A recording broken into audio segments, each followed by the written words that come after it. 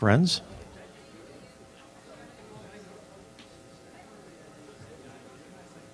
Very congenial group.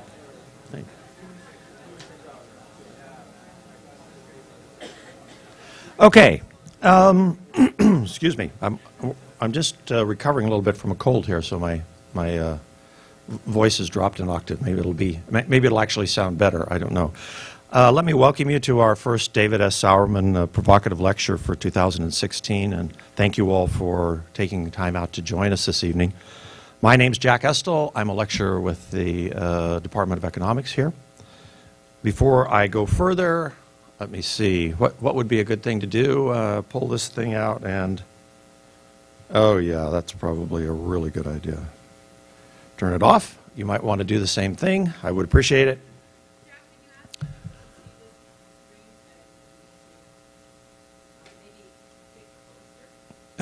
Good idea. So if you have any difficulty seeing the screen due to our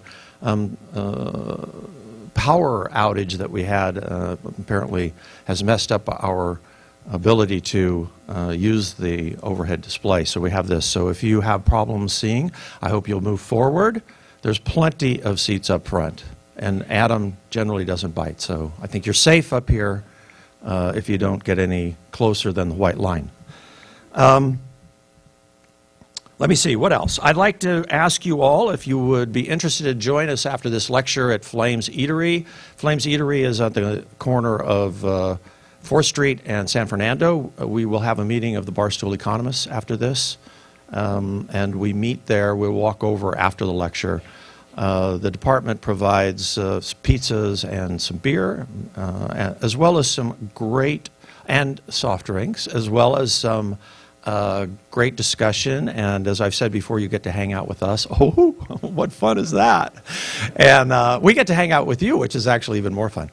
So please join us over there after this lecture.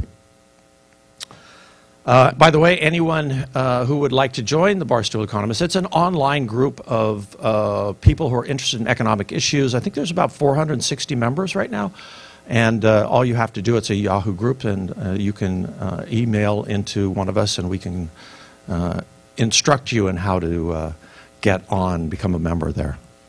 I'd like to point out that we have 2 more provocative lectures this spring, and we are still finalizing those plans. And as soon as I have those plans finalized, I will get them out for publication. I also believe that the department, or that the Econ Club would like to say a couple of words. So before maybe I go any further, let me have John Lind come up and say a few words. Thank you. I didn't forget, right? You got my name wrong, though. Linford. My name's John Linford. John Linford. Come on, John Wood. Hello, I'm the president of the Econ Club. If I've seen you before, hi, it's good to see you again. If you've never seen me before, hello, I'm going to be around. I'm on campus a lot. Econ Club's meeting this semester on Tuesdays at 4:30. If you can make the lecture or make the meetings, awesome. We're going to be trying to get a different room to meet in for next week, because this week we had a really awesome turnout and the club room was clear full. So we'll keep you posted on that. If you're interested in learning more about the club, come see me after. I'll for sure be at Flames. Hope to see you guys there. Enjoy the lecture. Thanks. Thank you, John Linford. I'm sorry. So this lecture series started, I always give a little talk, one just so I can remember Dave Saurman, who the lecture series is named after, started almost 16 years ago to facilitate our idea of the challenge of ideas and the development of critical thinking in an environment of respectful intellectual intercourse. So we'd like to bring ideas here that may be out of the mainstream, but still are provocative, at least to force us to think about things that we're not used to. And I hope that we succeed at that tonight. Please relax and listen to Adam tonight as he talks about innovation. Innovation, for many of us, I think, who have been involved in entrepreneurship, is the real engine of economic change and growth. And I think he has some interesting perspectives on it. So our speaker tonight is Adam Thierer, And Adam is a senior research fellow with the Technology Policy Program at Mercatus Center, located at George Mason University. He specializes in technology, media, internet, and free speech policies with a particular focus on online safety and digital privacy. His writings have appeared in the Wall Street Journal, The Economist, The Washington Post, The Atlantic, and Forbes, and he has appeared on national TV and radio. He's a frequent guest lecturer and has testified numerous times on Capitol Hill. I don't envy him. He's authored and edited 8 books on topics ranging from media regulation and child safety issues to the role of federalism in high technology markets. His latest book, Permissionless Innovation, The Continuing Case for Comprehensive Technological Freedom. He also contributes to the Technology Liberation Front, a leading tech policy blog. He received his BA in Journalism and Political Philosophy from Indiana University and his MA in International Business Management and Trade Theory at the University of Maryland. So please welcome Adam.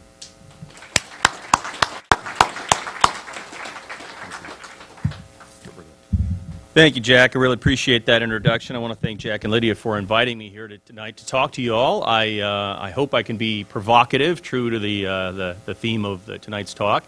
And in talking about innovation and the future of innovation policy, I hope you agree that it is provocative. No matter how boring I might be, the topic is provocative in its own right. So let me get right into it and talk about this clash of visions that I see unfolding in the world of technology policy and how it affects a variety of different policy issues going forward. And what I'll try to do as I go along is also give you some flavor for the many different types of research opportunities that exist in the fields that I'm going to be discussing here tonight. Because as you'll see, there's just so many different issues that are sort of screaming out for attention, and there's a real lack of focus, not just among economists, but amongst public policy scholars, economic historians, law students, and so on. And I'm always eager to give people ideas for interesting papers to be written on these topics, or maybe collaborations with me on some of them where I could really use your help. So jumping right in, I know the screen's a little small. Hopefully you can see it. I'll try to explain most things so you don't need to really pay too much attention to what's on the screen there. But most of what I'm going to discuss is in this most recent book of mine that Jack mentioned on permissionless innovation. It's online, free to download. The second edition, the greatly expanded second edition, is going to be due out next month. It's almost double in size from this first one. It's also based on a variety of law review articles and journal articles that I have published over the past 5 or 6 years in quite a few different journals having to do with specific technology policy topics. So I would encourage you to consult any of those for more detail. And by the way, if there's anything on any of the slides that you can't see, this presentation is online. If you just search for my name, Permissionless Innovation, it's on, I believe, on SlideShare and a couple of other places. So what I'm going to do in the discussion is I'm going to talk about a little bit about starting the digital revolution, the internet revolution, if you will, and talking about how that happened and what we can learn from it, and then transition into this discussion of the so-called sort of clash of visions that I outline in my book that's developing around all these emerging technology issues. I'm going to talk about some of the common concerns about various types of disruptive technologies that end up leading to calls for control of these technologies. I'll talk about social adaptation to new technologies and why that's important.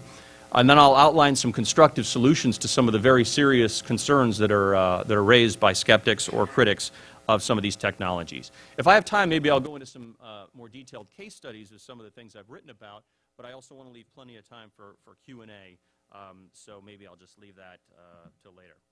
So let me begin by asking some general questions about the recent technological innovations we've seen in this country and around the globe, and specifically about the rise of the internet and digital technology. And I think it's worth asking, you know, where did all of this amazing innovation that we've seen in recent decades come from? We almost take it for granted now that we'll get new and better and faster products every single year, and somehow we get them. So here's a question. How did this area that we're sitting in right now, how did it develop so quickly? How did all of these companies, and you probably can't see it on that image there on that television, but these are all these logos for these major innovators, technology companies that are in this area that you call home here in the Valley area. And if you would have taken the same snapshot just 30 years ago, you'd only have a handful of those logos on that chart. You'd see HP, you'd see a couple of others, Intel, but most of them are new, and frankly, that doesn't even begin to show all of the various innovators that are out here in the Valley. How did that happen, and how did it happen so quickly? Also, how is it that the United States became such a global digital innovation juggernaut? How is it that, and this is a survey from Booz & Company, that they do every year of the world's most innovative companies. They've been doing this now for several years, about 10 years, I think. And this is a 2014 results. It shows that 9 of the top 10 most innovative global companies are based in the United States, and the majority of them, I think 7 of the 10, are involved in either computing software or digital technology. Make a special note of the fact that there are no European companies on the list, which is important for the reason I'm about to state, which is, why is it that it's so hard to name any major innovators emanating out of Europe that deal with digital technology or internet technology? Can anybody name one major digital innovator from Europe? I ask this question at a lot of events, and I usually don't get too many answers. What's that? Okay, so usually I get like an old telecom provider, old cell phone company. But no, that's okay. They've did a lot of innovation. I wouldn't necessarily call it internet innovation, though, right? It's more telecoms innovation. But, well, here's a snapshot, so let me get into it. You could name Rovio, you could name Skype, you could name Shazam. But if you look at the imbalance compared to the United States in terms of just their market capitalizations, and you just think of all the household names that have come out of the United States over the past 20 to 25 years, it's really completely lopsided.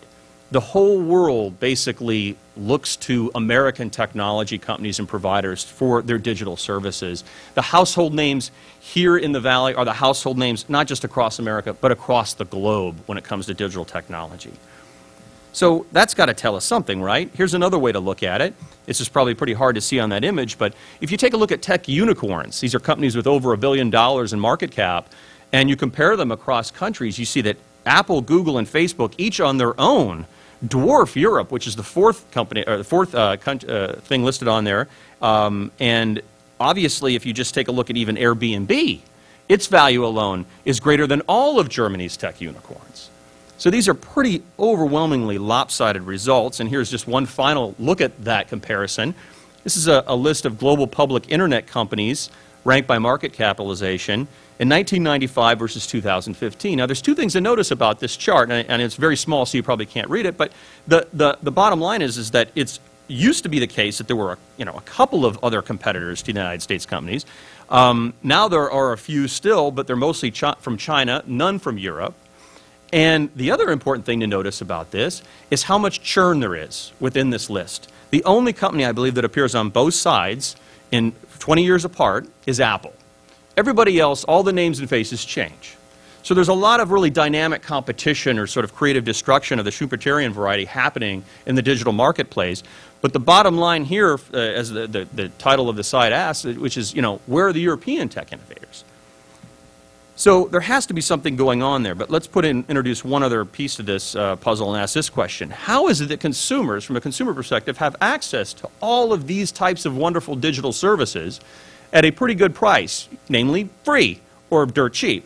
When I was cutting my teeth in the field of regulatory policy 25 years ago, the most important variables that everybody talked about in regulatory textbooks, in whether regulatory econ or public utility law textbooks, were quantity, quality, and price. And that third one, price, was the most important from a consumer welfare perspective. And all regulatory policy was geared towards getting higher quality, more quantity, lower price. Well, I would argue today, in the digital economy and in the internet world, we have all of those. We have really an abundance of riches that is really almost unimaginable if you would have asked people 20 years ago if this was possible. So much so that when you talk to regulatory economists or public utility folks today, that's not what they're concerned with. They're concerned with other issues that I'm going to get to in a moment, things like privacy, security, safety, economic disruption, intellectual property. But this is a pretty amazing success story.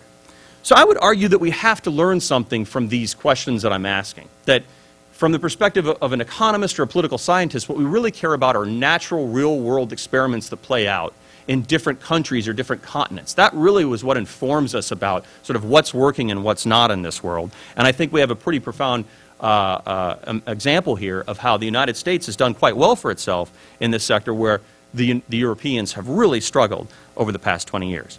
So what made that happen? what was the secret sauce, if you will, that powered the digital economy and the internet revolution? Well, we could point to a lot of different factors, I'm sure. We could talk about tax policies or incentives. We could talk about R&D expenditures. We could maybe look at educational institutions or educational backgrounds of people in various sectors. All of those we could probably find some proof that they contributed to this. But what I'm going to argue here tonight is that what it really comes down to is attitudes and values. Attitudes and values towards innovation and risk-taking.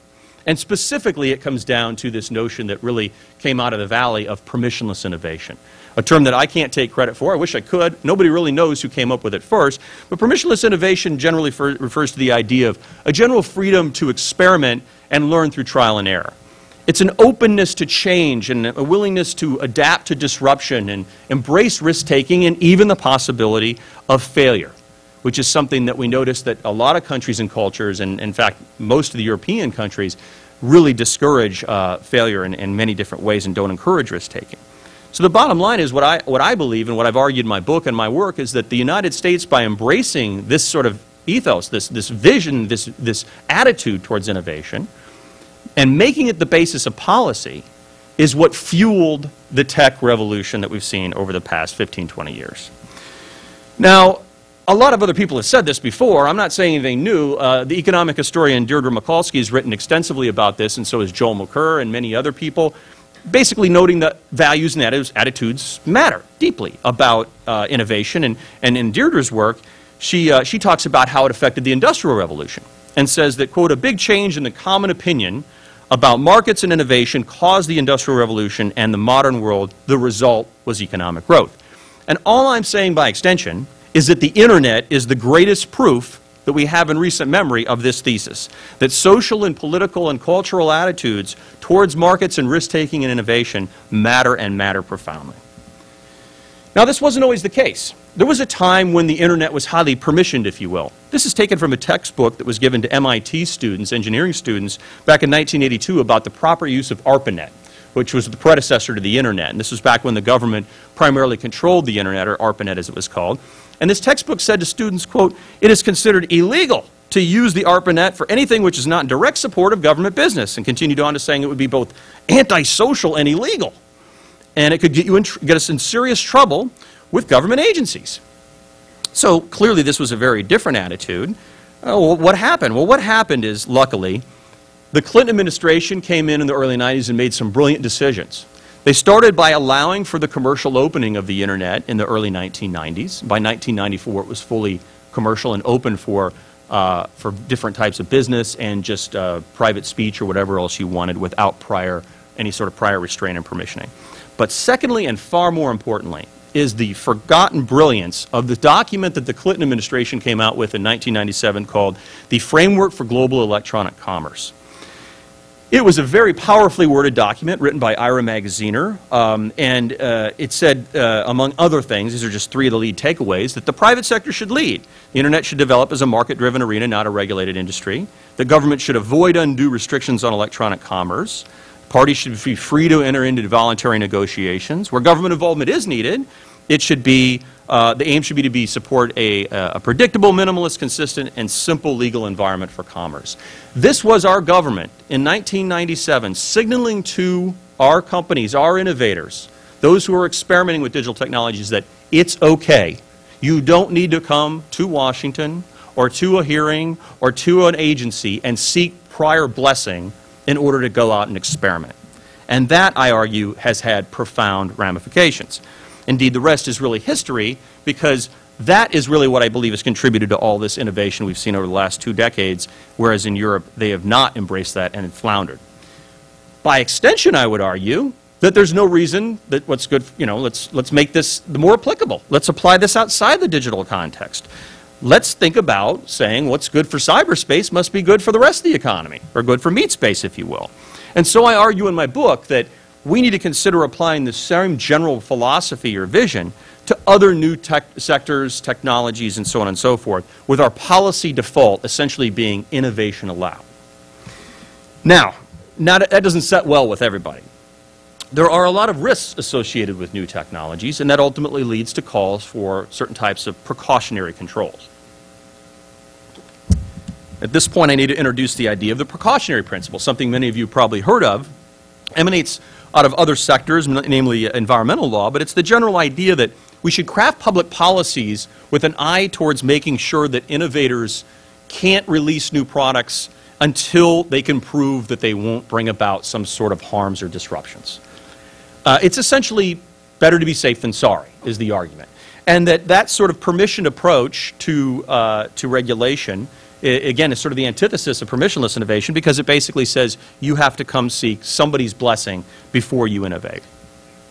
What are the reasons? What drives this sort of precautionary mindset? I argue it comes down to 5 different things, and I divide all my work at George Mason University on tech policy into sort of these 5 buckets, and then try to figure out which of these is going to apply to various new emerging technologies. First, we have privacy or psychological concerns, or maybe concerns about like digital discrimination, data discrimination, or various types of amorphous psychological harms or reputational harms. That's probably the biggest driver of precautionary proposals today, I would argue. Safety. It's a broad term, but it can be both of a physical nature or a mental nature. It can be things like free speech and child safety, or it can be actual physical safety with something like the approval of a new drug or medical device. Third would be security. Security issues can range from things like, can digital systems be hacked? Are there various other types of surveillance concerns, snooping, so on and so forth? That falls into the security bucket. The fourth bucket is really the oldest bucket, if you will, when it comes to technological resistance. It's sort of the economic resistance, concerns about machinery, concerns about automation. Those drove concerns of the so-called Luddites who pushed back against technology in past generations. But it's concerns about job losses or sectoral disruptions or business models. And then fifth, and one that's probably well known to all of you that engenders a whole heck of a lot of controversy and always has for the Internet, are the many various types of intellectual property concerns raised by digital technology. Mostly of a copyright variety, but increasingly patents is a major issue that leads to calls for restrictions on new technologies of a precautionary nature. I'll get back to these in just a moment in a little more detail. Now, first I want to outline, well, what's the general problem with permission? And what I've argued in my work is that it comes down to this. The problem with the precautionary principle is that if we spend all of our time living in constant fear of worst-case hypothetical scenarios and then base public policy upon worst-case hypotheticals, then best-case scenarios can never come about. That essentially you have to be willing to embrace uncertainty and risk if you want wisdom, progress, and prosperity. Because really it's only by engaging in those types of scenarios, risky, risk-taking scenarios, that you can learn and prosper as a people, as a country, as a culture.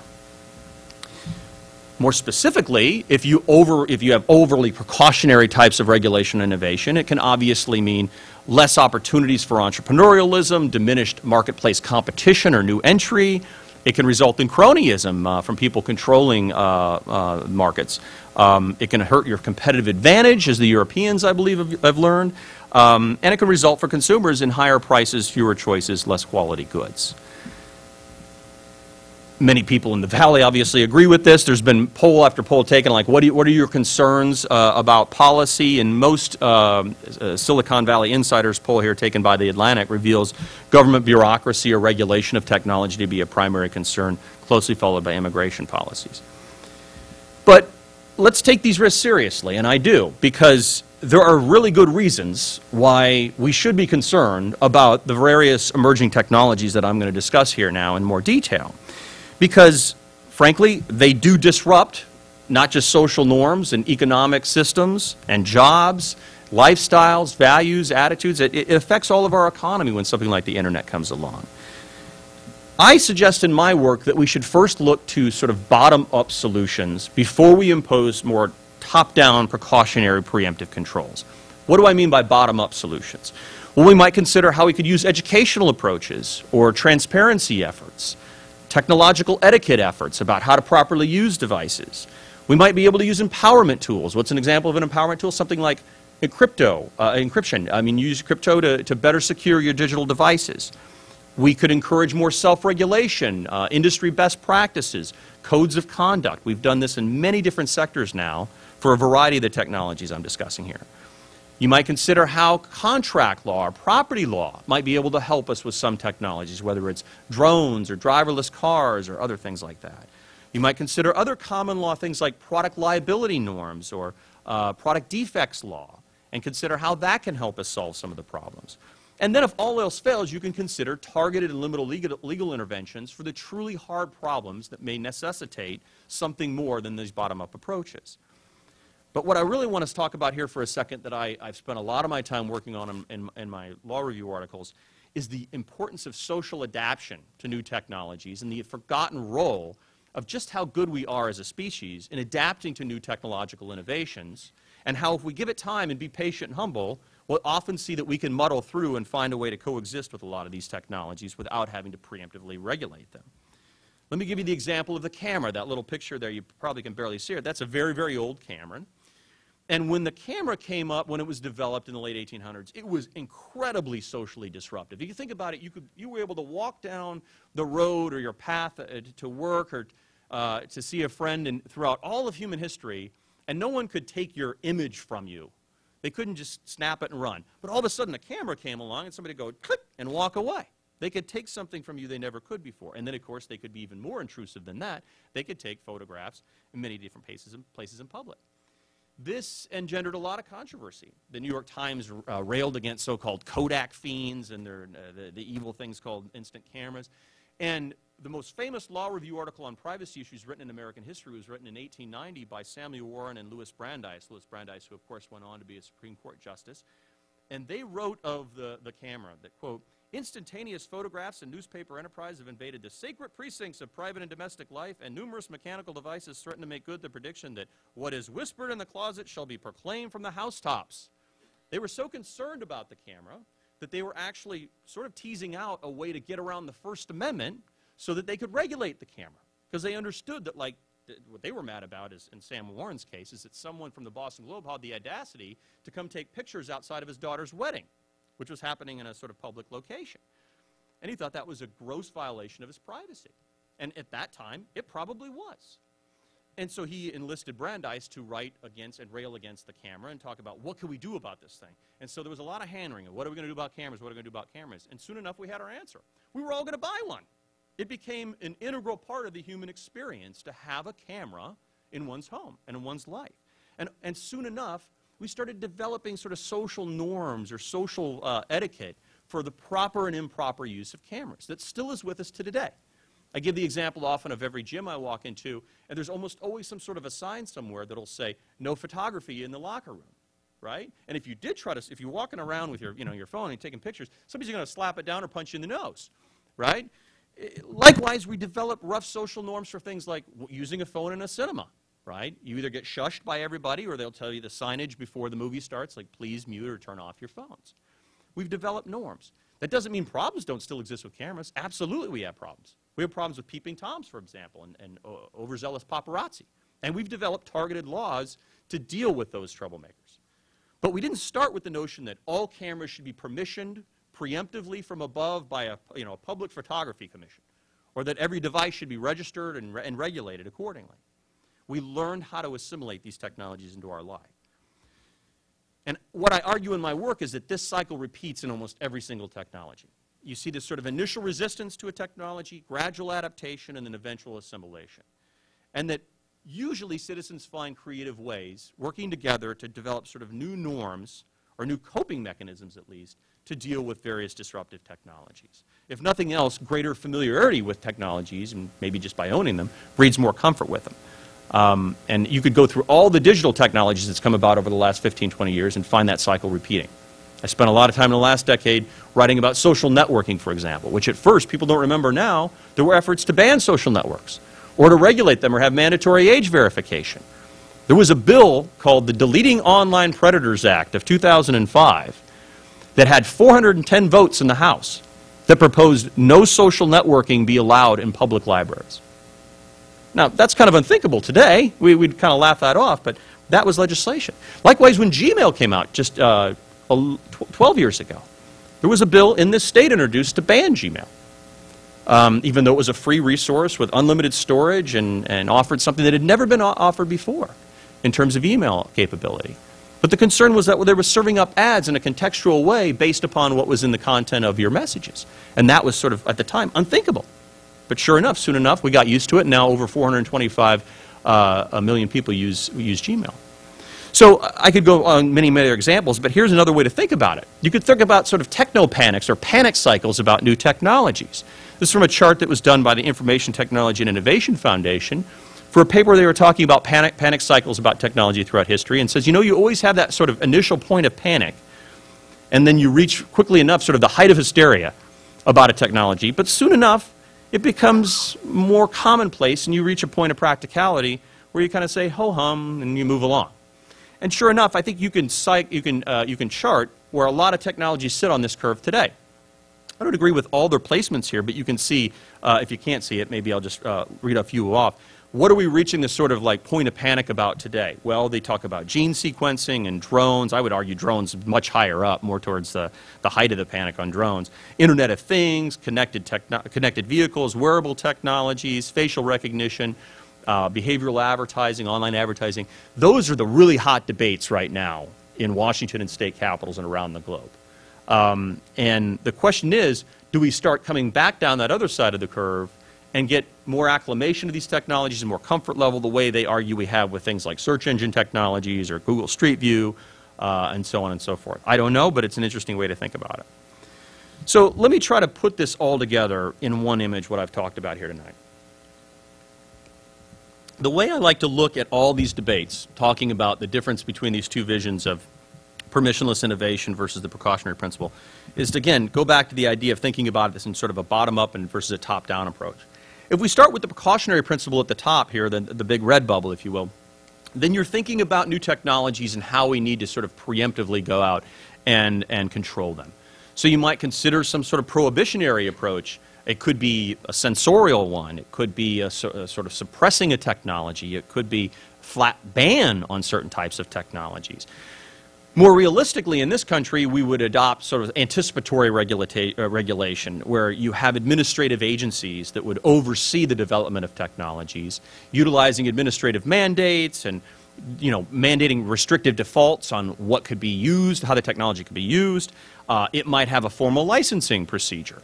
You might have industry guidance, and this is very much the model that a lot of agencies follow today, such as the FDA, the FAA, the FCC, NHTSA, and other agencies that are regulating various types of disruptive technologies. They're very much in the anticipatory regulatory mode, trying to, at a minimum, provide industry guidance about how new technology should develop, and maybe even consider sometimes a restrictive defaults. In some cases, like in the case of drones and some other things, they consider product bans. Now you could take the opposite approach, the one that obviously I prefer, which is more start at the bottom and work your way up from permissionless innovation as the norm or the policy default. Here you're considering first, like, can we be patient and see how people adapt? Can we see if they will be all right with this thing called 3D printing or this thing called, you know, driverless cars or these new advanced medical devices or whatever else? If not, if something more is needed, can we consider how maybe either industry self-regulation or codes of conduct for industry or maybe user empowerment strategies or other types of maybe education and empowerment efforts can help facilitate a better solution and still keep the possibility of innovation alive and thriving. So this is the tension that I argue is affecting all future fights over technology policy. And our choice between these two visions is pretty stark, and it really comes through when you start thinking about some of these things that I've already mentioned. I've done work on all of these bubbles here. You can't see them all. Just read a few of them off. But the Internet of Things and wearable tech is an enormous, exciting space where digital technology is invading the physical world. And there are profound concerns, again, going back to these concerns, privacy, safety, security, economic, and so on, intellectual property. There's profound concerns about how the Internet of Things is basically going to be a giant vacuum cleaner gathering up all this information about ourselves and then sharing it with who knows who.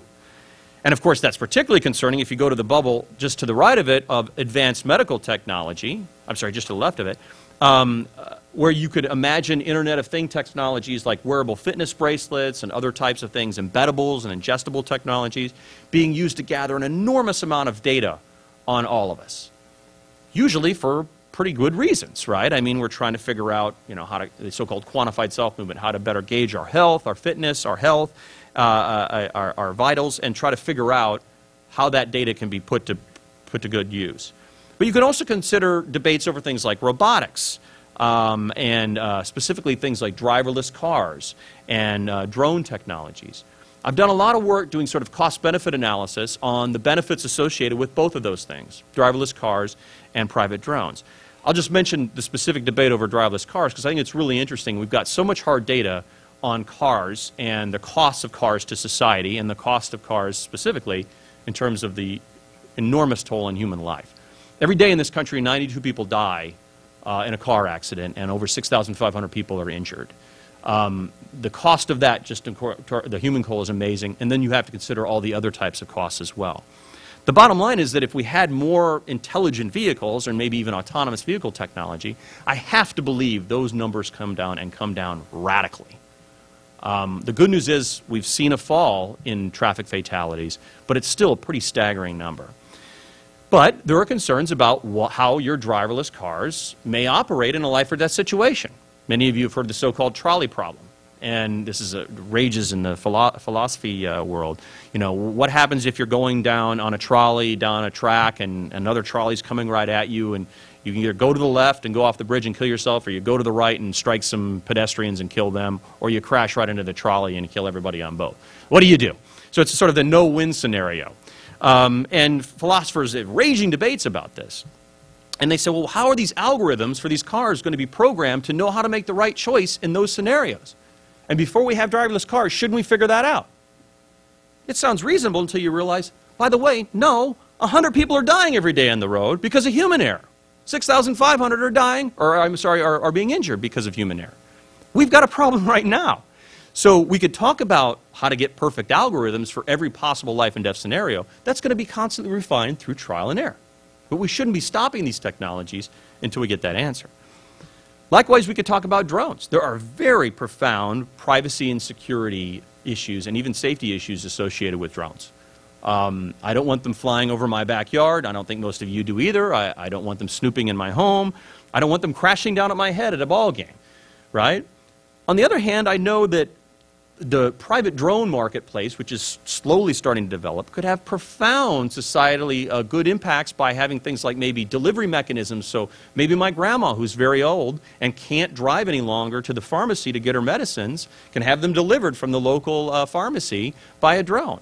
Maybe little small things that people get in cars and get behind a wheel and get in accidents to go out and get can now be easily delivered.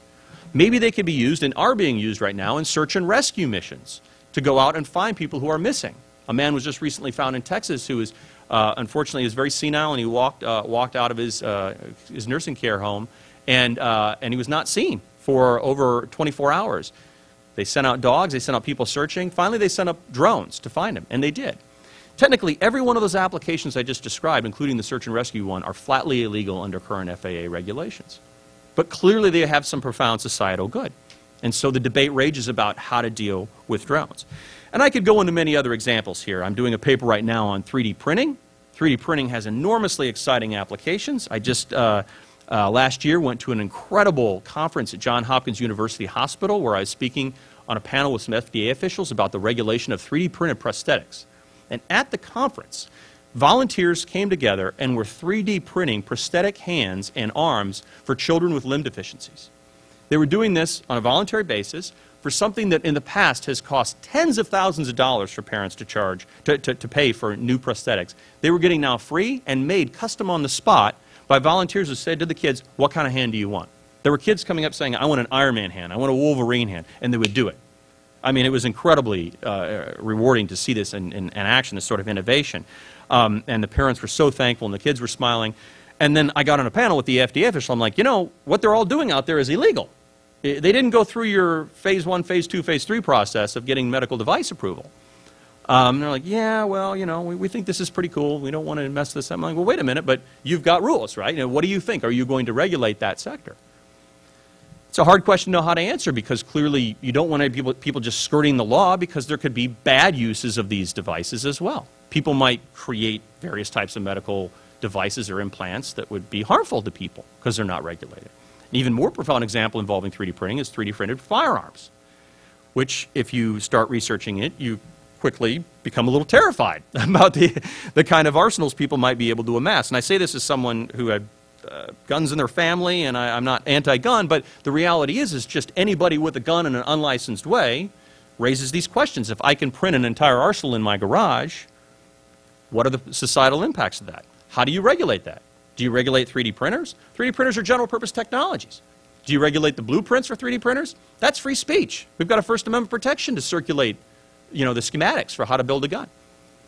Do you regulate the materials that go into 3D printing to make guns? We're talking about plastics and glue. You know, it's really hard to know what the sort of regulatory attack vector is, if you will, for how to get at 3D printing. And then there's virtual reality and augmented reality. And this is something I'm just beginning to research now, and it's really exciting, fun space.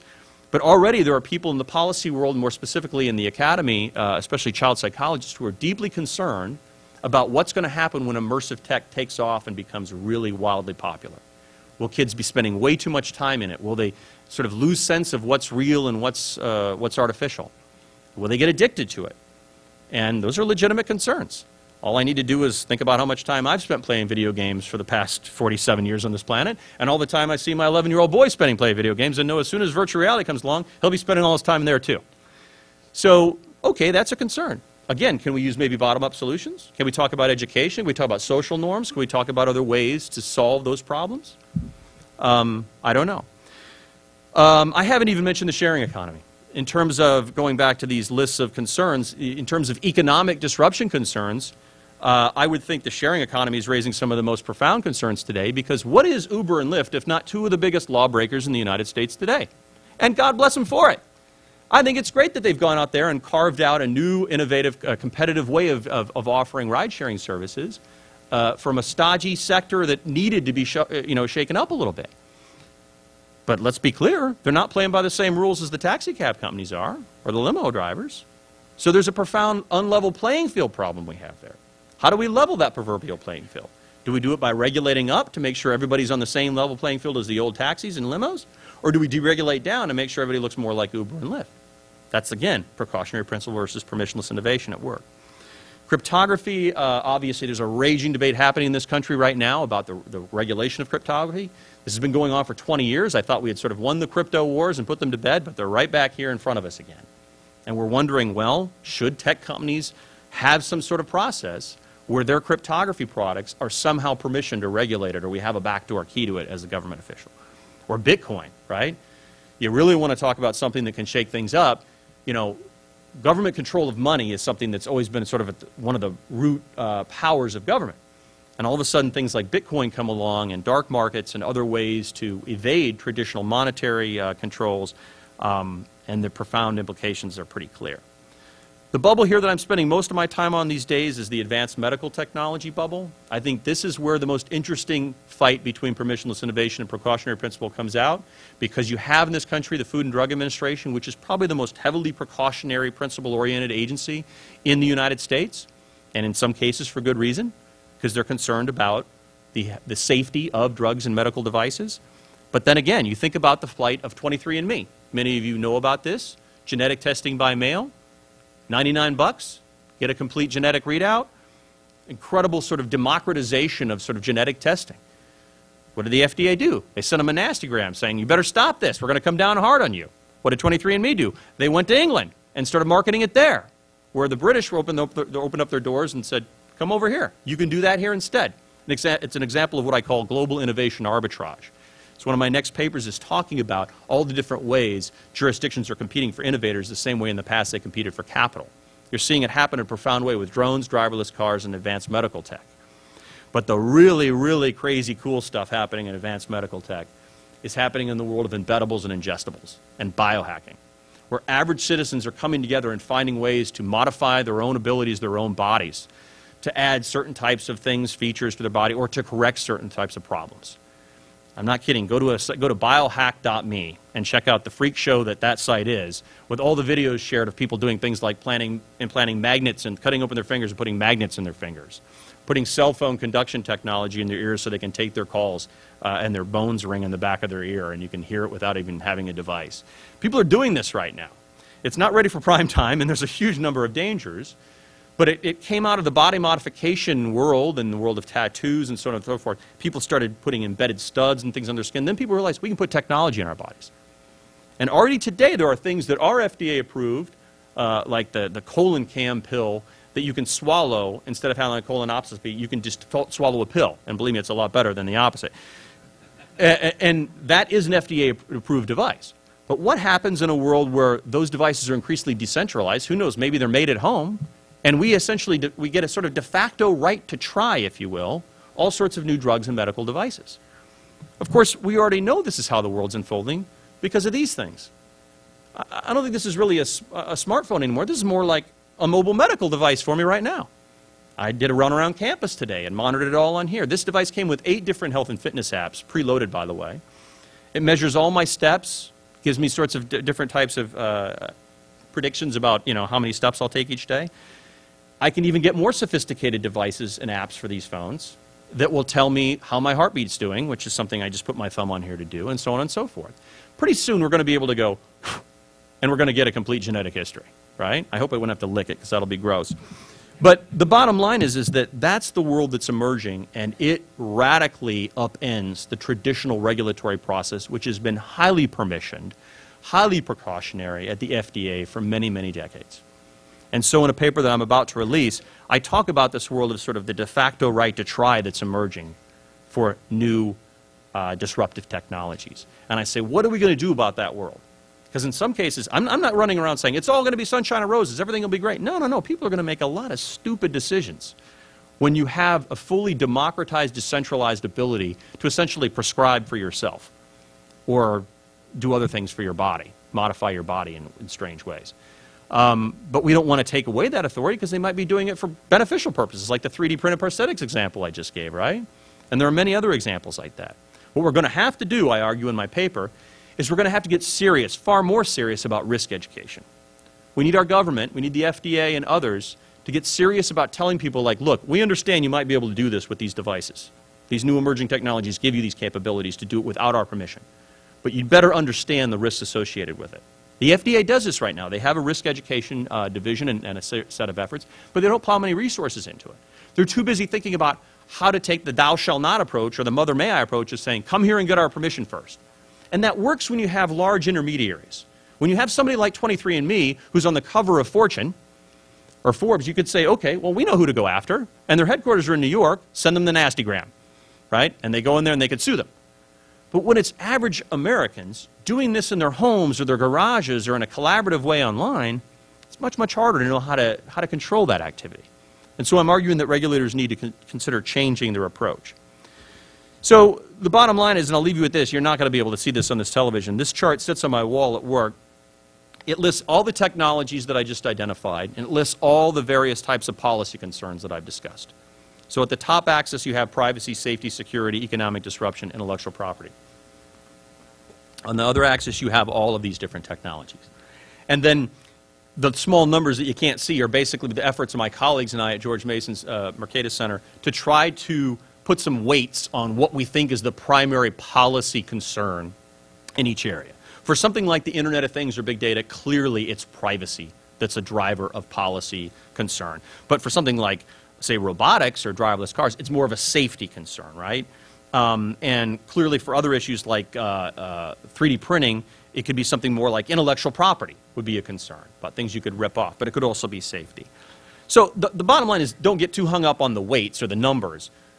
What I want to communicate with you with this chart and with this talk more generally, and I'll close on this to take questions, is that this is opportunity knocking. These are research opportunities. These are things that are sort of greenfield opportunities for you to go out and write interesting papers from the perspective of economics, law and economics, public policy, economic history, psychology. I mean, every potential discipline can be brought to bear on these issues. And I'm telling you, there's just not much of a literature on any of them. So if you're interested, let me know. I'm happy to talk to you or advise you on projects. I advise and mentor a lot of students in my program at Mercatus. I try to give them ideas for things they could write about, but I think you can sort of see, as I've sort of teased out some of these concerns over the last couple of minutes, that the sky's the limit.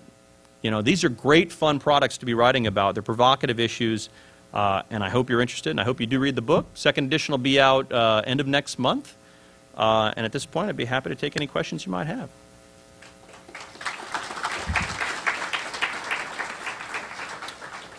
I believe Jack's got a microphone, and he's going to bring that around. So, Jack, I'll let you kind of rove around. We've got one up here, and there's one back there. Okay.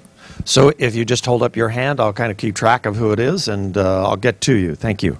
Tell me your name so I know who I'm talking to. Hi, my name is Megan. My question to you is since we were talking about intellectual property, would you sometimes, and this is just an example, one of the things that a company called Newegg does is they have a large fund to attack patent trolls, because recently they've been attacked by people who are making claims about certain patents, like encryption was one of them, and they professionally brought it into a person who wrote the code to say it was open source, but then there was a bad interpretation of the law. So do you think that these Mother May I don't actually see their own faults with their own laws? And that's the problem with sometimes that falls with the top-down solutions. Yeah, well, it's important to realize that when it comes to intellectual property, we already have a very obviously permissioned approach to the regulation of a lot of technologies, and this has been the raging wars over online music and Napster and everything that followed. And now with patents, you have a similar issue. I'm in the mushy middle of the IP wars, and I wrote a book, a lengthy book, in 2002. Called Copy Fights, all about these debates. And I got so much grief from both sides for trying to be a peacemaker that I promptly left the field of intellectual property and said, I'm not coming back. So that's just to tell you I don't probably have a very good answer to your question, even though it's a very good one. But on the patents front, I think there's a lot of agreement now, not just out here in the Valley, but across America, that we've got a real problem with patents, and specifically business method patents. Software patents and so on and so forth. There's real questions about the extent of those laws and how they might deter innovation. I'm convinced that there needs to be something done about that problem. There's been court cases, and this has raged. I don't think we should undo patents entirely, but we do have to have some restraints on them. I don't know much about the Newegg situation, so I apologize. And I don't think I've answered your question, but that's probably the best I've got. I'm sorry. There's a question back there. Oh, my question to you is, in terms of the commerce thing, in terms of how regulation will affect it. I actually read a book this morning in regards to this case, okay, and it's talking about how exactly the government should regulate e-commerce, and like how to avoid fraud, how to avoid say, you know, to avoid people from, say, stealing your credit card, or how do you think the government should regulate e-commerce effectively when nowadays you can make transactions on Facebook, monetary transactions? Yeah, well, it depends on the specific issue. We're at the point now with e-commerce you have to drill down a little bit about specifically what we'd like to see the government regulate and not regulate. I think there are very legitimate concerns about the cybersecurity of a lot of our digital systems, and especially as we move to an even more fully interconnected world of the so-called Internet of Things. There's very legitimate concerns about the vulnerabilities associated with our digital systems. I think what the government has been doing has been really smart in terms of encouraging so-called greater privacy by design and security by design efforts, sort of the idea of baking in good privacy and security practices from the start. Now it's different from mandating them from the start or having federal standards or security standards or privacy standards. That's probably more the European approach that they've tried, and it hasn't worked out so well. You want to have flexibility within this process, but I don't have a problem with the government basically saying, and this has been done mostly by the U.S. Federal Trade Commission, that here are some best practices or a code that people should follow. And they bring together various stakeholders and have a so-called multi-stakeholder process, various players in the field who are interested in digital security or digital privacy. They say, how can we hammer out some good best practices about things like notice, choice, other things that you might be concerned with, consent, and then apply them more broadly. And then what the Federal Trade Commission does is if companies agree to abide by those sorts of standards, and then they later don't live up to the promises they've made to consumers, the FTC can come back and say, you are engaged in unfair and deceptive trade practices, and we're going to essentially fine you under Section 5 of the FTC Act. I think that's a pretty decent framework. I think the FTC can go overboard with it, and times has. But right now, the FTC has frameworks like this for online advertising, for biometrics. There's a process like this going through an agency called the NTIA for drones. We have a process like this for Internet of Things, for wearables, for medical devices. The FDA is also increasingly utilizing the same sort of model of sort of industry guidance. Here's the one other downside to keep in mind. It's a flexible, more flexible process than the traditional, more command and control precautionary approach, but it's also a slightly more arbitrary one. So there's a real tension here, because I'm somebody who's a big believer in the rule of law, and, like, you know, if you're going to have rules, make them clear. But the problem with that is I don't want to have really, really clear rules that stop all innovation. I would rather have a sort of more flexible approach of sort of industry codes of conduct and best practices that evolves over time. The only problem is that sometimes companies don't know what they're in violation of, and they don't even know if they formally agreed to it. Maybe Apple and Google and Facebook sat at that table in 2015 and agreed to something. But what about the innovator in the garage right now who's just developing and is going to put a product in the market this year? Did they abide by the best practices that were set down by these companies and these agencies working together? I don't have a good answer to that. That's a real tension in the field of law and economics. I lost you. Oh, there. Thank you for the lecture. It's very good. And I wanted to ask you for your ideas on 3D printing, like if you had to, if a legislator had to go out of their way to find a way to prevent people from being able to make a gun on a 3D printing device for whatever reason, or a weapon, or anything of that nature, what is some of the, like you mentioned, there are some vectors that you go about doing it, like the materials and other things, and there might be ways of getting around that, but what is a most realistic vector that politicians are looking at to kind of prevent people from being able to make weapons or any other harmful devices with 3D printers? Good question. Well, they usually, after they go through the same litany of concerns or issues that I went through in terms of the troubles of how do you regulate, you can't regulate the materials, you can't regulate the general purpose technology itself, you can't license it probably, you can't regulate the blueprints. After you go on down the list, you realize, well, what we're left with is some sort of use-based regulation, where you say, we're not going to try to preemptively regulate that technology based on this concern. Instead, we're going to wait and see how it's used, and then go after the end users who use it in an appropriate way. Now, that's not always optimal, because some people would like to see some of those uses, specifically firearms, controlled preemptively and strictly licensed. And after you've created your own 3D printed gun, we can have a law that says you should license it as if it's any other firearm, but I don't know if everybody will. People can right now in their own homes build guns using wood and metal and other things, and they don't have to necessarily go through that same process, but if they go out and commit a crime with it, it's still a crime, right? So you still have a way to regulate use. And this is a big part of the debate that rages in a lot of these fields I've discussed, which is like, do you try to regulate for the product based on the conceivable fear or harm, or do you based on use cases and say, these are the things you will not do with this technology. Even if we can't control it preemptively, later on if you do this, your butt's going to be in the grinder. You're going to go to jail for a long time or whatever. And I ultimately think that's probably how it has to be. I don't know how well it'll work. Again, it won't be just a tension for firearms, but the medical devices, it's going to be an enormous tension. And then in the field of intellectual property, there's a lot of toy manufacturers who right now want to see 3D printers somehow regulated because of the fear that basically a kid will get his Christmas list, give it to mom or dad, and they'll run down to their printer and just make it. Right? I don't know. That's not happening right now, but it could happen in the future. And it certainly could happen for other technologies. I mentioned the genetic sequencing, genetic testing thing. 10 years, I was just reading a book, great new book by Dr. Eric Topol called The Patient Will See You Now. Wonderful play on words, basically saying patient empowerment means like no longer are the doctors in control and medical paternalism is going away. And he talks about the medical revolution that's happening with the smartphones and digital technologies. And he points out that 10 years ago, the cost to sequence a genome was in the tens of millions of dollars. Today, a few years ago, it was in the thousands of dollars. Now it's moving down to the hundreds of dollars. In another 10 years, it'll be pennies. And at that point, I don't know how you stop it, especially if somebody can put an app on here and you can do it, right? But you can say that if you then develop an app and you make it easy for people to do genetic sequencing or testing or whatever themselves, and they later do something stupid based on that information or harm themselves, you're liable for that, right? That might develop under common law anyway. We have a very litigious society in America, if you haven't noticed. I mean, that's something, people sue at the first notice of anything going wrong. So maybe that's solved through the common law anyway. We'll see. I know Lydia has a question, and is there one over there?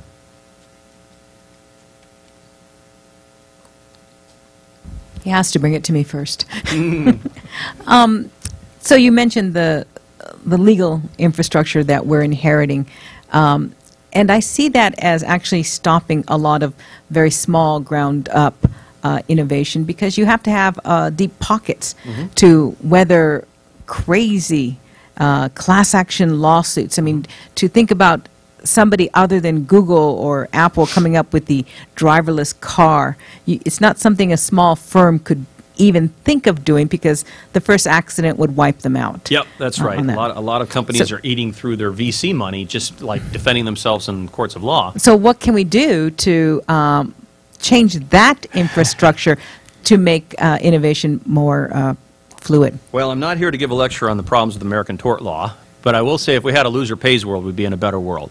We don't have that. We need that. We have a perverse incentive to file, and frivolous lawsuits can go forward without any sort of cost. So we have perverse incentives that ultimately lead to bad results from a law and economics perspective. This has always been a problem for those of us who favor common law-based solutions over administrative regulation solutions, because ultimately some of those common law solutions can be actually more expensive than putting up with a preemptive regulatory regime.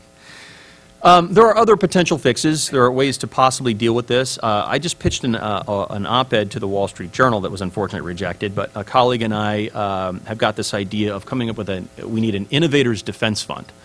We need to have people come together and support the small innovators, not the Googles and the Facebooks and the Apple. They've got plenty of resources to defend themselves in court. The people who are just getting started that you mentioned, when they come up against the regulatory juggernaut that is maybe the FDA or the FAA or whomever else, and have a new innovative product design or idea that they want to market, but they're finding themselves with their butts in the grinder from this unwanted regulatory attention. Who defends them in court? Ultimately, nobody. They usually go under. A lot of them, like I said, burn through their VC money defending themselves, and then they move on. So I'd like to see various philanthropists come together who are interested in pushing forward with new innovative ideas and say, let's find a way to defend these folks, and have some sort of a public interest law fund or legal body that basically defends innovators like that. And I have a litany of cases I could give them right now. Small people, average folks will call me up and say, I'm using drones for wedding photography and I got this nasty letter from the FAA. What do I do? I said, dude, I'm not a lawyer. I'm definitely not going to be your lawyer, because you're in real trouble here. But it's a legitimate question, right? There's a rise in wedding photography using drones. It's all illegal, but people are doing it. People are advertising, and those people need to be defended, because I think they've got a pretty cool product, pretty good idea, but the FAA is going to come down on them hard, and they know they can break them. So, anyway, other questions? Oh, right back here. So, I think something that was missing tonight was some type of public choice perspective on why bureaucrats want to control things or control markets. And then you mentioned just now, why do toy manufacturers want to stop innovation? Because they're trying to protect certain interests and so forth. So I think, my impression is that most bureaucrats want to protect turf, and if there's a new turf they can take on, such as like Airbnb, they'll say, hey, that's a part of my control and let's do it, and so forth. And so I think a lot of this is counterproductive to some extent. And, this whole thing on safety and protection is usually an excuse to expand control. Amen. Yeah, you're preaching my usual gospel. I mean, coming from George Mason University, they do sort of the home of public choice, if you will. I totally agree with those concerns. And we clearly see that in a major way in the sharing economy, as you mentioned. What's happening at the state and local level is in terms of a lot of entrenched interest and regulators working together to sort of keep out new innovators. It's really, really troubling. But I don't want to make that the totality, the whole story. I don't want to make it all about public choice. And public choice can't explain everything. I mean, I meet with a lot of regulators on a regular basis. And certainly some of them are there to preserve their own power and grow their own budgets, the typical public choice story. And some of them are maybe even too close to incumbents. That's the most concerning.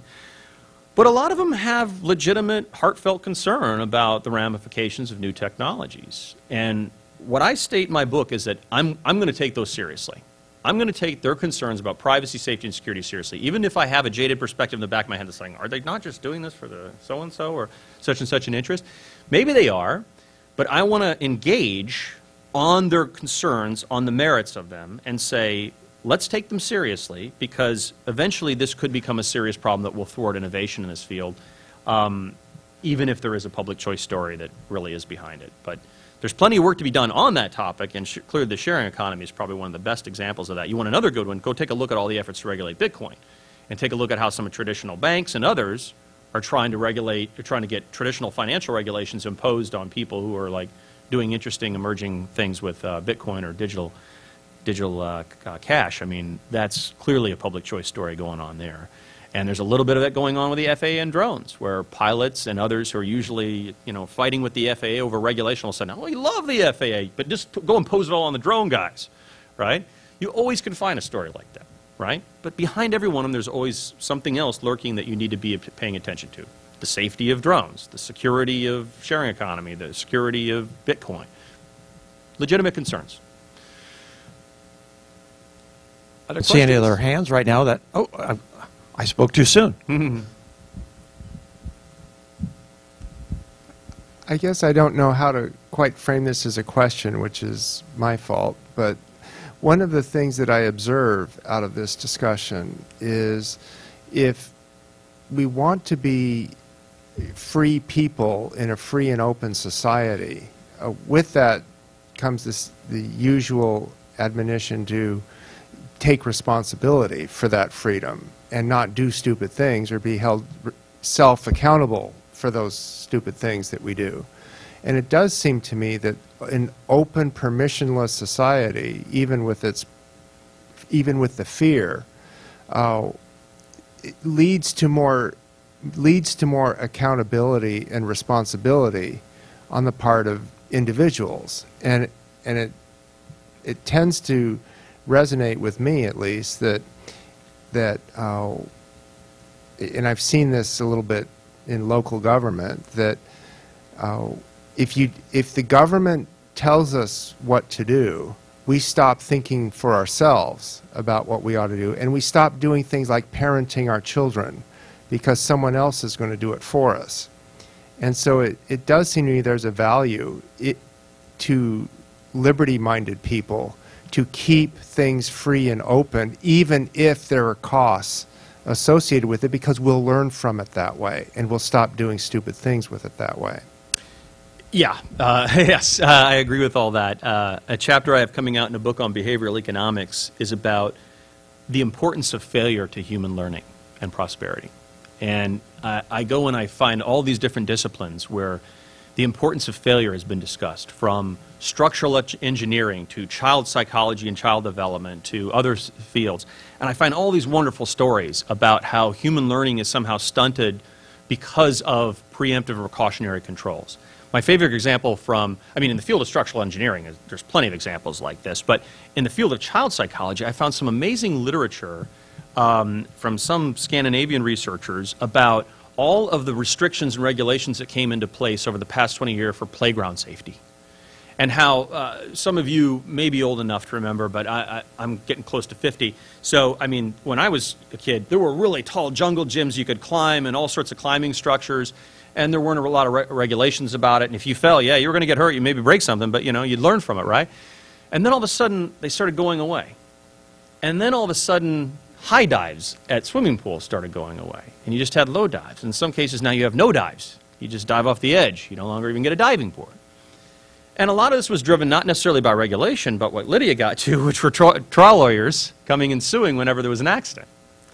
So one by one, they all started coming down or getting lower. Playground equipment and diving boards. So these Scandinavian researchers looked into this and say, are we safer and better off because of restrictions on these tall climbing structures? And they said no, for a number of reasons. One of the most obvious ones is that with less climbing and less activity, you have a more sedentary lifestyle, and there's other problems that develop when you're less active as a child. So you have to factor that in. But the most amazing result they found is how inexperience with tall climbing structures or high dives led to later phobias in life about fears of climbing or heights. And they documented this. And I said, this is really remarkable, because what they're pointing out is that a little risk, some failure, is good for us. And we, by treating us like infants, ultimately later in life, we'll still be like them. And there's a real danger associated with that for a culture when you start extrapolating that out to other contexts. And so I wrote this chapter basically documenting all the benefits, if you will, of failing. And you know, you find all these great things even written by like playwrights. I think it was Samuel Beckett who says, ever failed, no matter, fail better, fail often, or something like that. And it was basically saying you learn from it. And you remember Einstein's famous quote about his 10,000 failed light bulb experiments. When a journalist asked him about it, said, well, sir, what about your 10,000 failures? And he says, I have not failed 10,000 times. I have succeeded 10,000 times in finding what will not work, and I'm about to find the one that will. He learned from every one of them, right? So that, and in my new edition of Permissionless Innovation, I've got a huge expanded section on how this plays out on the ground in Europe. It probably seems like I'm picking on the Europeans, and well, I kind of am. But there's a real cultural, attitudinal difference between the way the Europeans look at innovation versus Americans. And it's really interesting to go to conferences as I do in Europe or listen to speeches or read papers and books and realize that they talk a big game about innovation, but as soon as you talk about how it shakes up societal values or economic systems or support mechanisms or whatever, they're like, well, we can't have that. And then you say, well, some of these larger, older, established firms or professions will fail. We can't have that, but we still want innovation. And you're like, you could just go down the list. No, you don't want innovation. You really don't. You don't. You're so afraid of failure. And this comes out in numerous contexts, but I think there's power to what you stated in terms of what it means for a free and prosperous society to embrace a little bit of risk and failure and learn and prosper from it. So I'm just curious, do you see any pushback in Europe when you talk to people, particularly younger people in Europe, about this attitude about failure? We have some students who come from Europe here, and we talk about it in class, and there seems to be a much more receptive than maybe the generation before. Perhaps. I think it depends on the issue. What are we talking about in terms of the risks or the failure that we're talking about? I think there's more of a willingness to embrace the idea that certain types of sectoral protections or protections for professions or skills are going to have to adapt. You just can't live with those kind of systems forever in a world where global innovation arbitrage is possible. I mean, there's a reason why most of Europeans' best digital minds came here and innovated here and got their VC money here. And there's a reason you can't find VC money in Europe. You can find some, but not a lot, because they're not going to invest there. But if you're talking about different values or different things that will be disrupted, if you're talking about privacy, it's a non-starter with a European audience, because privacy is regarded there as a dignity right, a fundamental human right that is not just equal to like free speech, but in many ways trumps it. Whereas on this side of the Atlantic, we take a stronger view of the importance of speech, and privacy isn't treated as a dignity right, but as an important value that we try to preserve in other ways. And that transatlantic clash of visions is really profound. It's driving, many of you may have heard, the huge fight that's underway right now between the U.S. and the Europeans about the so-called safe harbor and the idea of like digital data transfers between American tech companies for doing business in Europe back here to the States. Some of it's a very legitimate concern. Europeans concerned about the U.S. surveillance state and about overzealous spying. Of course, they're spying too. They just don't like to talk about it. But they feel they have better protections there against that sort of surveillance than we do here. They might be right. I don't know. They also make a very good point, which is that I always try to make the point that like data collection for purposes of commercial opportunities, like giving you better search engines and better email and better advertising, whatever else, that's just basically making better products. It shouldn't be restricted. And it doesn't have the same privacy ramifications as, say, a government surveillance state kind of mandate that try to snoops on all your data and collects it all, because obviously governments can fine you, imprison you, whatever else, whereas private companies can't. But their retort is a good one in Europe, which is that the problem is the infrastructure that the private companies have created facilitates the surveillance state, and ultimately they just backdoor everything, right? And they're probably right? So what do? Do we give up all of our wonderful big data applications and all of our digital technologies that gather all this information because of a concern about how the state might use it? Or do we try to get state surveillance under control? It's proving to be really hard to do that, especially when they're lying to us about what they're actually doing, right? I think there's a question over here, by the way.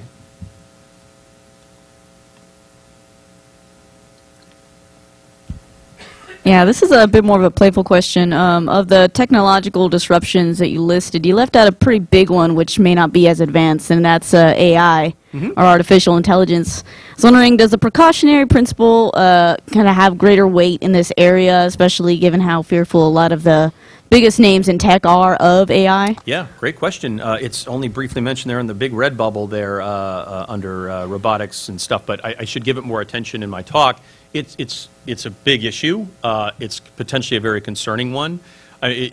You've probably heard of the investments that are being made by Elon Musk and others in terms of doing more research on this, and you know the question of sort of what's now being discussed in the emerging field of robot ethics are really profound and interesting ones about like how much intelligence do we want to have in non-humans and artificial devices, and will we be their master or will they master us? You know, and of course every discussion about this is just dripping with dystopian dread and like sci-fi scenarios about either Terminator or Gattaca or 1984, you know. So I get it. Those are legitimate concerns. There may be a better cause there for some preemptive like policies. In my book, I talk about when does precaution make sense, the new expanded edition of my book. I have a whole section about like, okay, aren't there some scenarios where precaution makes sense? And I say basically it comes down to scenarios where you have the potential for immediate, irreversible, catastrophic harm. We, for example, do not allow the possession of uranium in this country. We do not allow people to carry bazookas down the road or roll them down the street in tanks, right? Immediate, irreversible, catastrophic harm could come from the use of those technologies. Is artificial intelligence equal to those? I don't know. It depends on how you define artificial intelligence too, right? I'll tell you another challenging area. I mentioned genome issues. I did not get into all of the different kinds of things having to do with genetic enhancement and the potential for interesting types of experimentation with your own children. And think about all the things people will be able to do in the coming years, now that we can sequence genomes, to address very legitimate problems that might develop in terms of like diseases or things you might want to address while the child's in the womb. But also think about all the parents that will engage in what we now are calling designer babies, right? They'll say, I really want my kid, and this would have been true of me, I'm a huge basketball fanatic, I really would like my kid to be good at basketball. He's every bit as bad, it turns out, as I was. I hope I wouldn't have been like tinkering with him when he was in mom's womb, but you can imagine that some parents might want to do exactly that, right? We're talking about what it means to be human in that case. There are probably some good reasons to have some guidelines before we develop, to use another dystopian sci-fi story, a Frankenstein monster problem, right? There's even, maybe if you've heard the term savior sibling, the idea of having a second child that can basically be used to harvest organs for another child if they get ill. You know, this affects the relations between generations and the nature of our humanity. It's a totally different thing, in my opinion, than most of the technologies I'm discussing here. And AI might qualify for that.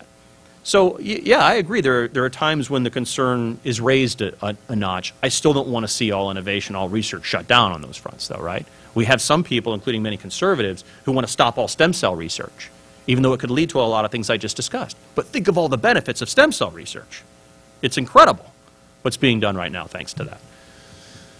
So, wait, I have one quick Lydia's question. got the mic. Again.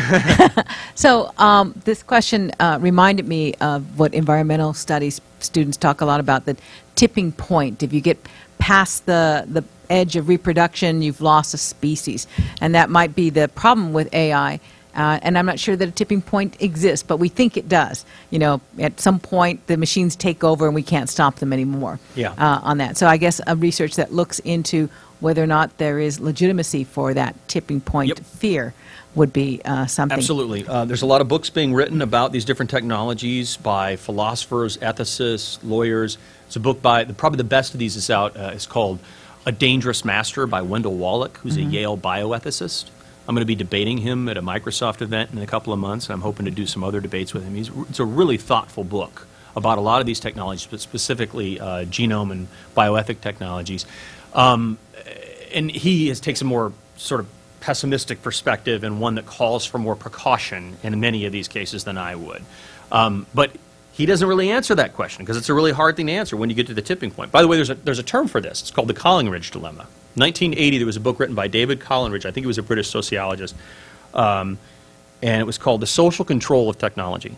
And he said, there comes a point when you work your way up a curve of adoption, like the curve I showed before, where you just can't put the genie back in the bottle because people get either so familiar with it and want more of it, or because the technology just sort of has a mind of its own, just like you can't control it. And he was arguing we need to do everything we can to stop it from getting to that point, whatever that inflection point is, or even close to it, but didn't really offer a clear blueprint for how to do it without ultimately shutting down all the benefits associated with it. Remember, going back to the tagline, my key thesis in my book, if you spend all your time obsessing about hypothetical worst-case scenarios and basing public policy on it, you don't get any best-case scenarios either. And every one of these things we've talked about, genome testing, robotics, AI, Internet of Things, whatever, you know, yeah, risks exist, but if you try to sort of preemptively, precautionarily stop all of these things, say we only want the good, it's hard to know how to do that. Ultimately, the question I answered earlier for the gentleman back there when I said, you know, codes of conduct, self-regulation, guidance documents, I think that's going to become the primary mechanism by which we do this. And what a lot of ethicists and a lot of philosophers are now recommending is the idea of data ethicists or algorithmic philosophers, if you will, people who will sit in these companies and help make decisions on a day-to-day basis about, like, yeah, sure, you could code this to do that or build this to do that, but would that be ethical? You know, would that be smart? And, like, offer them some perspectives on what would be the downside. Now, I don't want that mandated by law, or that becomes a major sort of veto on all innovation. But I also don't want to rule out the idea that having ethical philosophers and AI shops is a bad idea. I mean, it may help them sort through these. The same way I want to see more economists in these shops to think through the economic trade-offs associated with certain things. Right now, they just have lawyers, lawyers, lawyers, right? And not a lot of these other professions. Yes, sir. And I have the mic, but the button? Yeah, it's on. Oh, all right. Often the new innovation comes in and competes with an existing technology that is, or existing market, that is subject to an existing tax and regulatory policy. And presumably we don't want the policy to bias the selection of the new or the old technology. So people have talked about this with Uber. Do the drivers get workman's comp? Could you speak to that issue? Sure, sure. It goes back to that proverbial level playing field problem, right, that I talked about. And how do you level it? How do you get regulatory parity is what we call it in the field of regulatory economics. Because, you know, all other things being equal, we do want to have similarly situated competitors being regulated the same way. But sometimes not all things are equal. Sometimes you have a real problem, which is that you have existing institutions regulated one way for one reason, and then you have the new disruptors. I'll give you an example. I mean, when I stay at a hotel, there is just reams of regulations that cover hotel safety. And of course, there's a whole boatload of taxes. Most of those don't cover Airbnb. Now, what do we want to do about that to get regulatory equality? I will tell you this. The FTC recently had a workshop that I testified at on the sharing economy, and it was inundated with average Americans, many of whom were elderly, who talked about the amazing success story of Airbnb in terms of how it allowed them, when they were on fixed incomes, to supplement it by renting out their basement, their attic, their back shed or whatever. And they never had that before. And all of a sudden they were able to supplement their fixed incomes. Just one letter after the next. And I thought, this is amazing.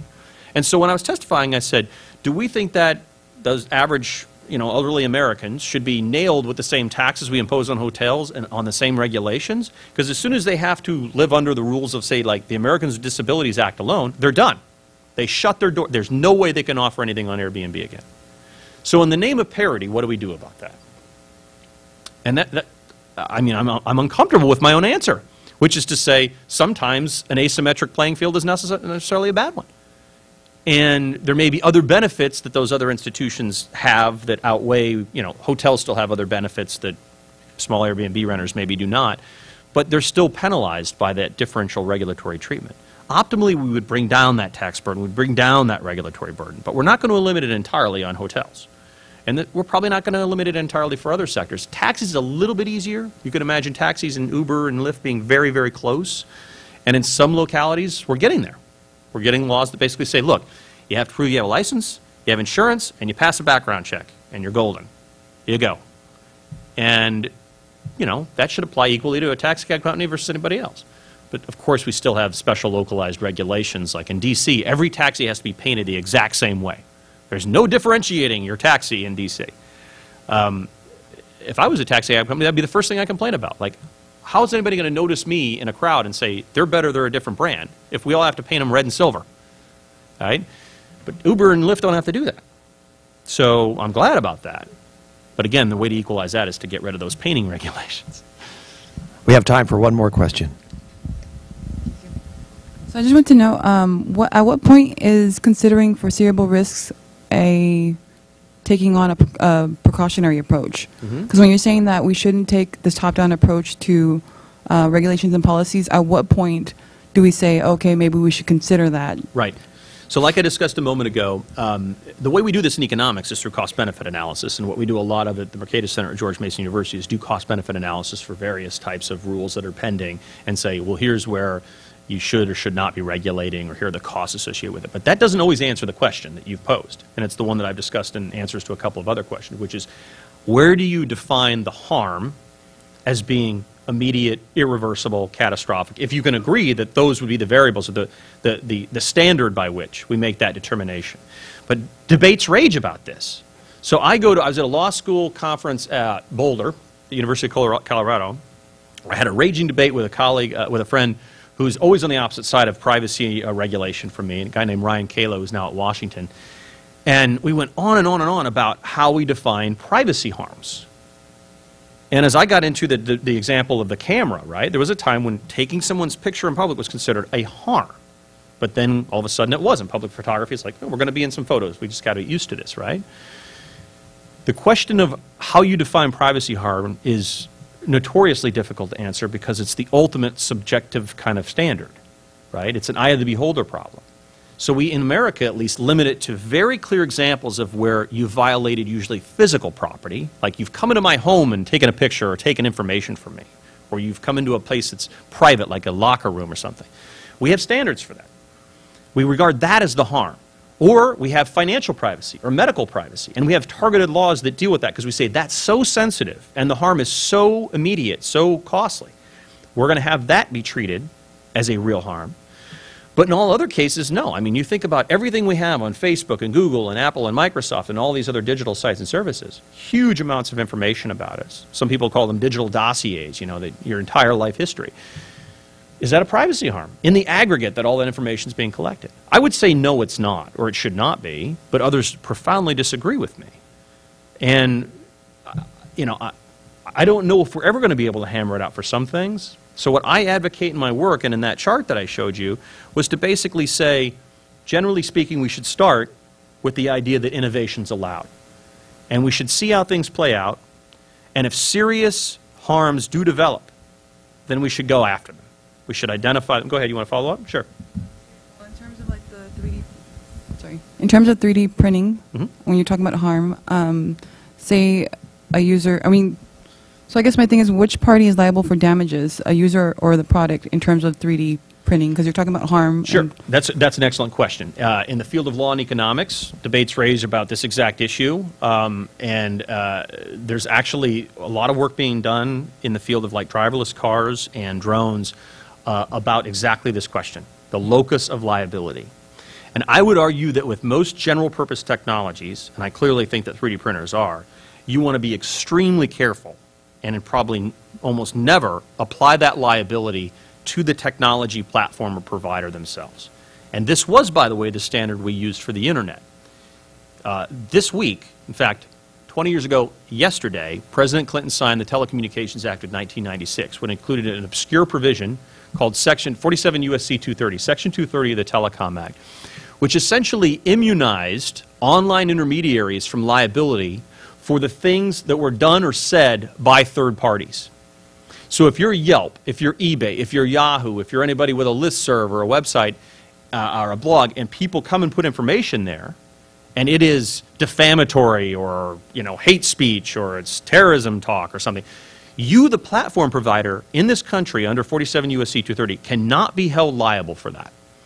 We have immunized the intermediary instead of deputizing them. But traditionally, the way regulations work is we've deputized the middleman to go out and apply the laws that the state wants enforced. We chose a very different path for the internet, basing it on the idea that computing and internet networking technologies were going to be general purpose technologies that needed to be kept free and clear of that sort of onerous liability if we wanted commerce and speech to be vibrant on those platforms. I have argued in my work that Section 230 is the single most important law, internet law ever. And it may have been sort of an accidental law. I don't even think the legislators knew what they were doing when they wrote it, to be truthful. But it ended up working magic. Can you imagine right now if Yelp could be held liable for every crazy review left on it? Now, there are people who would like to see that. There was a famous case involving Joel Hadid, who's a carpet cleaning guy in Washington, D.C., who went out and tried to get the courts to force Yelp to take down bad reviews of his carpet cleaning service, or at least tell him who was behind the bad reviews. Because he argued that it was libelous and that he did not give them a bad carpet cleaning. He was very good, but they're just doing this to screw him. And he thought it was a competitor. He may be right. 47 U.S.C. made it flatly impossible for the courts to pierce that and to go after Yelp. Yelp could not exist if they were liable for that. Likewise, eBay, or any types of site where you have a lot of people traffic in a marketplace could probably not exist without that. I want to see that same kind of idea, that norm applied to 3D printing. I don't want to see the makers of 3D printers go to jail or be held liable for the crazy things people will do with 3D printers. There are exceptions to this. We have carve-outs to that norm of Section 230. We have a carve-out for federal crimes, and we have a carve-out for intellectual property. And we have a different set of rules for copyright that basically say we have like a notice and takedown regime for copyright that says the intermediary is not going to be held liable so long as they, once given notice that they have infringing material on their site, take it down. And this is how YouTube still exists, even though people sometimes do put up things that infringe copyright. Because so long as soon as they get a note from the copyright holder to YouTube and they take it down, they're okay. But that's different than what I just described for speech more generally. So I don't want to get into law and economics of all this, but there's something called least cost avoider principle that basically says that the party who has the greatest knowledge about the crime should be the one who pays for it. Least cost avoider. And least cost avoider is something that is an integral part of law and economics discussions. And you can make an argument that liability norms should and will change over time in the common law, and that least cost avoider principle will shift the onus of liability. That's going to happen for cars. Right now in this country, when you go out and buy a car and something goes wrong in that car when you're driving down the road and you're in an accident, you're usually personally liable, and this is why we have vibrant insurance markets to cover us in case of accidents. Only when there's a massive product defect with the car do the manufacturers get nailed. But as we move to a world of autonomous vehicles or intelligent vehicles, cars will know more and more about the driving experience, and they will take over the driving experience.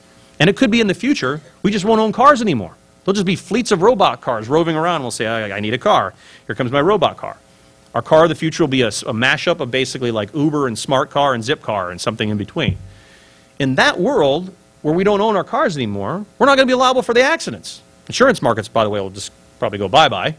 And all the liability will shift up to the actual fleet provider or to the manufacturer.